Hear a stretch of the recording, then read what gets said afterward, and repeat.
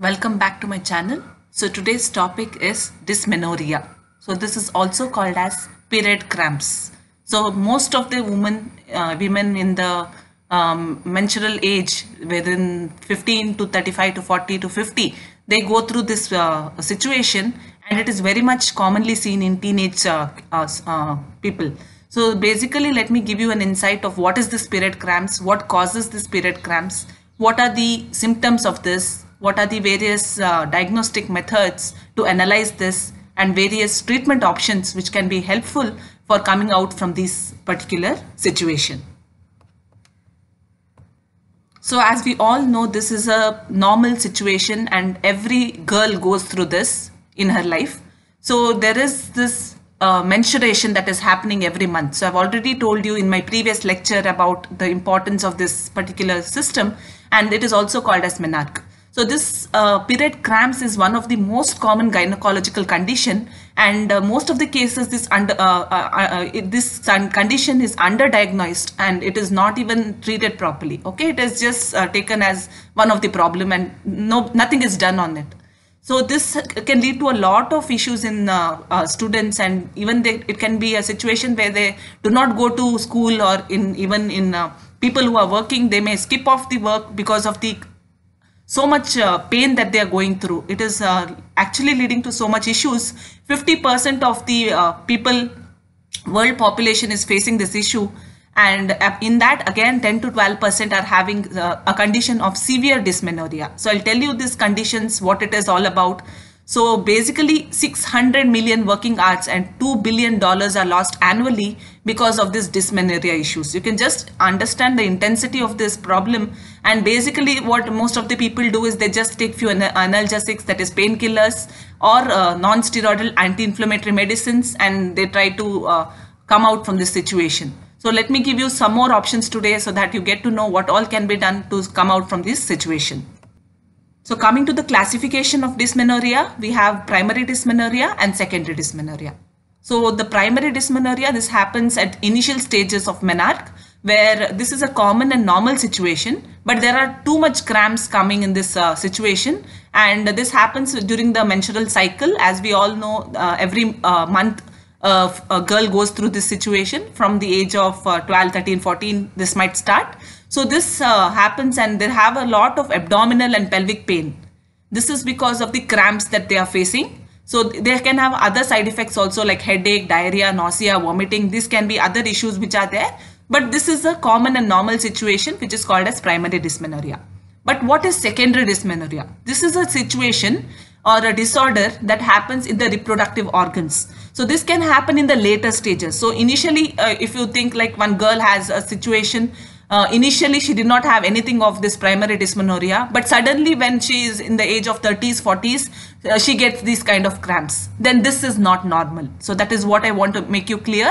Secondary dysmenorrhea is not a normal situation. There is something wrong that is happening because of which these cramps have been started or initiated. So it can be something like your uterine fibroids or any other issues in the uterus because of which this kind of dysmenorrhea or cramps is starting in her.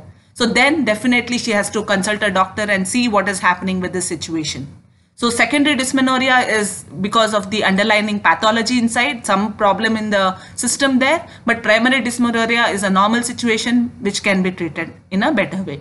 So coming to the symptoms of primary dysmenorrhea, it is having a lot of cramps, as I told you, and the pain starts from 1 to 3 days before your periods, and it will definitely peak during the periods. The initial stage, the first, second day might be very painful, and third, fourth day it can subside.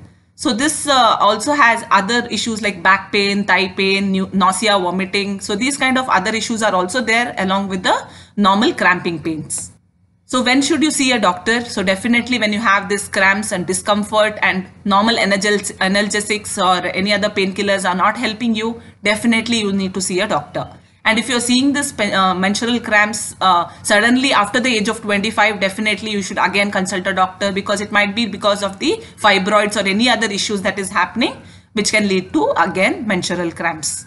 Okay, so what actually happens, the causes you can see here, during the menstrual period or the periods you call it. So basically the uterus contracts and it expels its lining. So this is the normal situation, along with the follicle that we have, the egg which is released, and the uterine expels its lining. This comes out as periods. So what happens is there is a hormone which is released during this stage called as the prostaglandins. And what happens in people who are suffering from this primary dysmenorrhea is high levels of this prostaglandins are released. So when the levels of this prostaglandins are too high, it leads to more severe cramps. So that is the main reason for this cramps. So if you can attack this prostaglandin somehow and see to it that this concentration of this prostaglandin can be reduced somehow, then definitely the cramps can be reduced. So the other causes for these kind of problems can be endometriosis. So these are the issues with your secondary dysmenorrhea. So definitely if there is endometriosis, so this is a situation where the tissues that line your uterus, so certain tissues are there which lines your uterus, they start implanting outside the uterus. So you can see an image here, I've shown you this. So these are the tissues which are implanting here and there in the uterine system. So this can lead to other issues also. It can contract your fallopian tubes because of the pressure here, and that can lead to other issues like fertility problems and other things can happen. And other issues like uterine fibroids or adenomyosis. So there are a lot of issues here. So all these can lead to secondary dysmenorrhea. So certain times what happens is pelvic inflammatory diseases. So if you are having a lot of inflammatory diseases, then that also can lead to something called as ectopic pregnancy, where the fertilized egg, it implants outside the uterus than inside the uterus. So this again is an issue. So there are a lot of issues that can happen with secondary dysmenorrhea.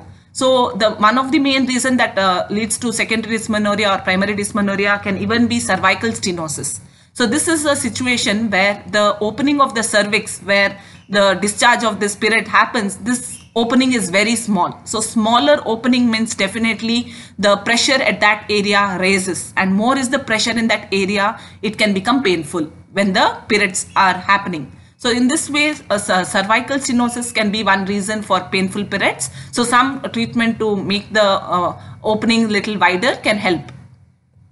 So coming to the mechanism, how exactly it works, I'll just show you a little bit details on that. So I told you that progesterone is one hormone which is involved in the contraction of the muscles here in the vaginal area. So once it contracts, the period flow starts. So this is what happens. And I told you in these people who are suffering from primary dysmenorrhea, definitely this hormone is in high level.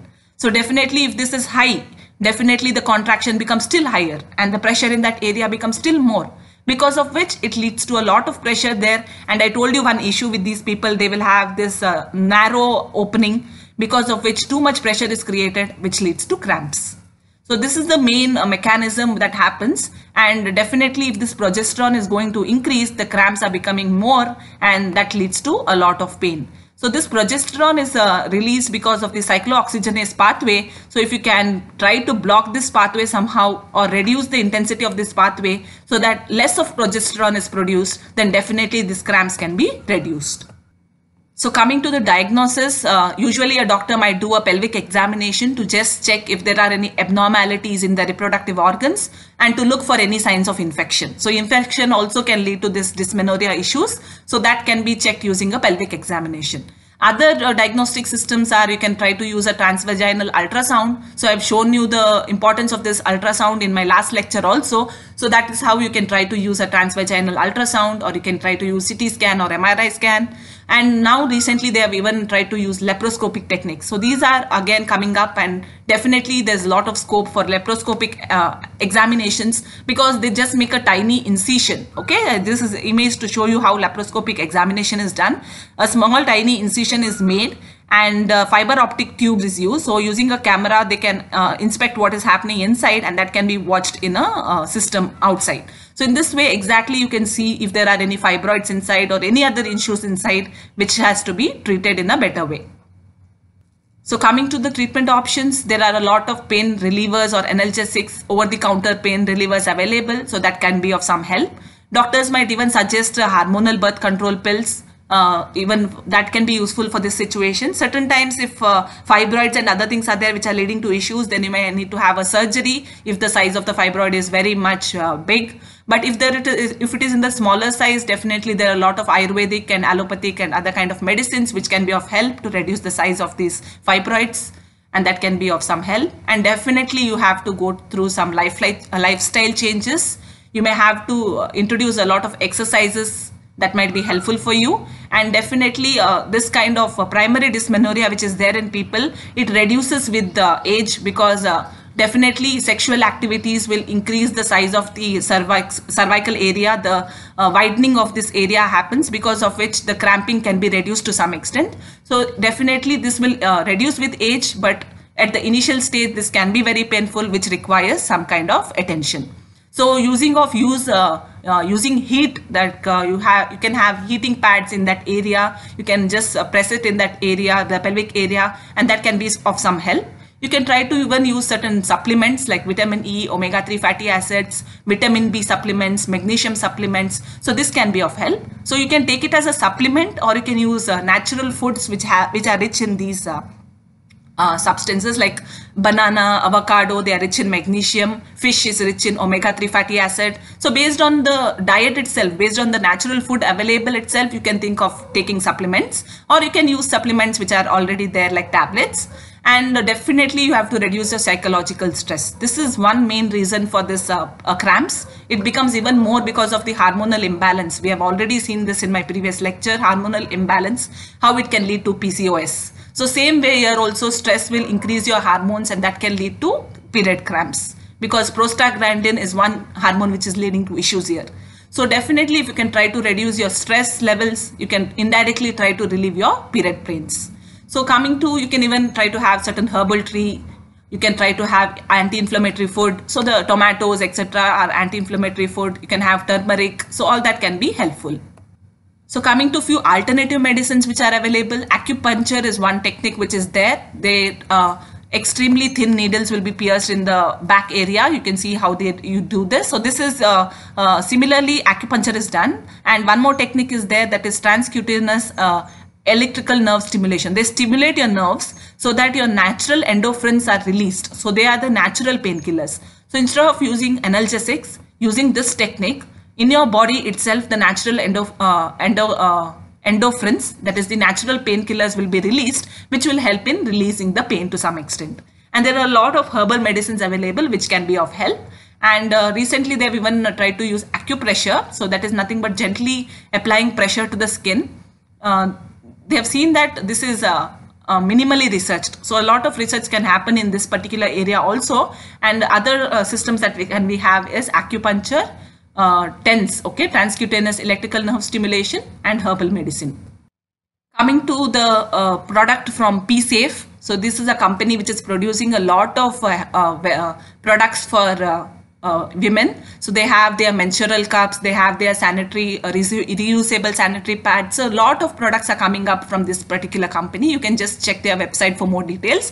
So they also have one product which is very useful.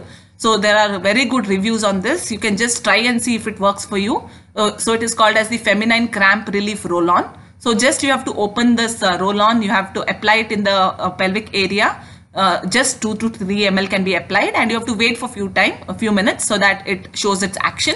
So basically this is prepared using herbal materials. You can see it is eucalyptus oil and pudina. So these are the major ingredients used for this formulation, and it can be used for mild and moderate conditions. So if you are having severe pain, then definitely this may not help, but there are few reviews which tells that even in the severe cases it has helped them, but it may not be true for everyone. So you may have to check with your system and see if it works for you or not, and you may consult your gynecologist or doctors, and then see if you can think of using this. Typically one roll-on can last for 2 to 3 cycles, and the cost of it is approximately 150 rupees. So there are really good reviews on this. You can just try and see if it works for you, because definitely this pain is so much that you might be thinking of trying it and seeing if it helps you. So in this way, I think this can be a good option. You can just see if it tries to relieve your pain, and some reviews even tells that after trying to use this, then they are not even using any painkillers. This is itself helping them in relieving the pain. So there can be a good or a good and bad of any product. So you can just try and see if it is helpful for you. So coming few takeaway messages, definitely primary dysmenorrhea, we have seen the period cramps can lead to so many issues. But in comparison with secondary dysmenorrhea, which is more problematic, primary dysmenorrhea is not that problematic. We can try to do something out of it, or see to it we can treat it in a better way. So even yoga can help to some extent. You can try with a lot of your asanas there, which can help you in relieving the pain. Lifestyle modification is very much required, and you have to definitely increase your water intake so that you prevent dehydration, because you are already in pain, you are having vomiting, other issues during this situation. So you should hydrate yourself by taking enough water. You can have water at least 3 to 4 liters per day. You can have it in the form of juices. You can have it in the form of buttermilk. You can have it in the form of tender coconut. So whatever way you want to take it, just see to it that you maintain the water levels, and see to it that you do not have too much heavy food during these days, because definitely if you are increasing the stress to your body by having too much of rich food and dairy products, that can indirectly have stress in you again. So try to have light food as much as possible, and try to have food rich in magnesium and omega-3 fatty acid, which can be of help. And definitely the product which I have told you can be of help, that is a Peesafe roll-on. So you can consult your gynecologist for much more suggestions, but this video is made just to make you aware about the various concepts, so that you get to know the various things that are available which can be of help for you. So thank you for watching. Thank you for supporting me till date. If you have not yet subscribed to my channel, please do subscribe to my channel, and please share this video with maximum female friends and colleagues that you know, so that in case they are facing this issue, this video can be of some help to them. Thank you.